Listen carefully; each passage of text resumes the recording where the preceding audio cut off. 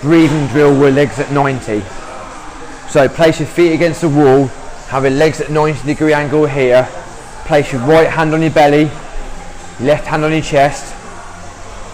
What you're going to do here is now push into the wall a little bit, bring your hips off the floor, so your bum's not on contact with the floor, but still your lower back is.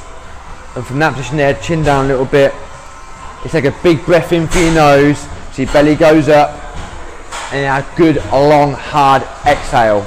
So blow out, blow out, blow out, blow out, blow out, blow out, blow out, blow out, blow out. Hold that exhale for 3 seconds, then inhale again through your nose. So breathe in through your nose, exhale through your mouth, long, hard blow out, exhale everything out of your lungs. Hold that exhale for 3 seconds, then repeat.